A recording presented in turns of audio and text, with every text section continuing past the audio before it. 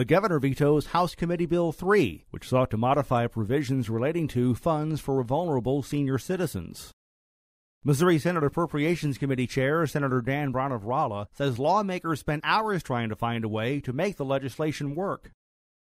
And we funded the senior services line that had been set up. We took the point count back down to 21, and we restored half of the provider rate cut. Missouri Senate Minority Floor Leader Gina Walsh of D-Bellefontaine Neighbors says the goal was to curb spending while keeping the Missouri Property Tax Credit claim, a.k.a. the Circuit Breaker program, in place.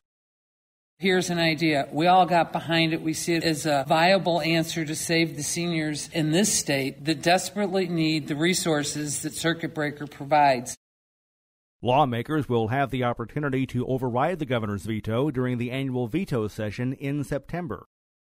Reporting from the state capitol, I'm Dean Morgan.